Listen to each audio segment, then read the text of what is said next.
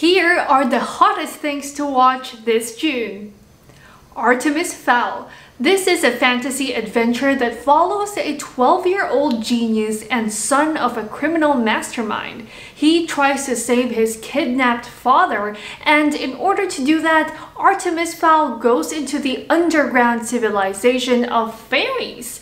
Originally scheduled to be released in theaters this August, Disney decided to go for an earlier Disney Plus release instead due to the pandemic. For a film that has been in development since 2001, this better be mind-blowing. And also this movie has that sort of like a young Bruce Wayne vibe, so I have high expectations for this one. Perry Mason.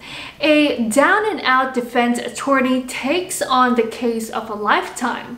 While LA is in booming and the rest of the country recovers from the Great Depression, a kidnapping gone very wrong leads to Perry Mason exposing a fractured city as he uncovers the truth of the crime. With Robert Downey Jr. as one of its producers and an HBO original, this series looks very promising.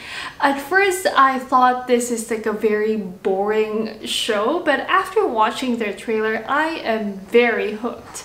Search Party.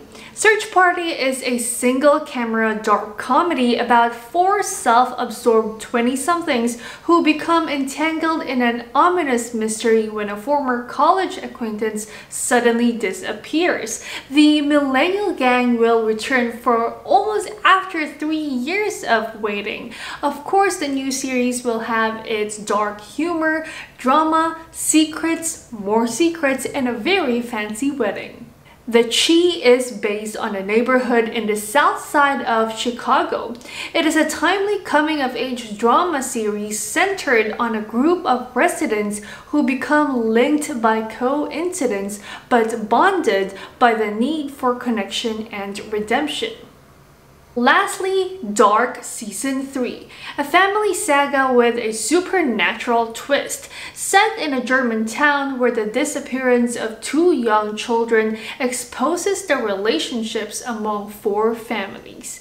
This is the first German series produced by Netflix and being branded as the German Stranger Things. The thriller is now on its third and final season.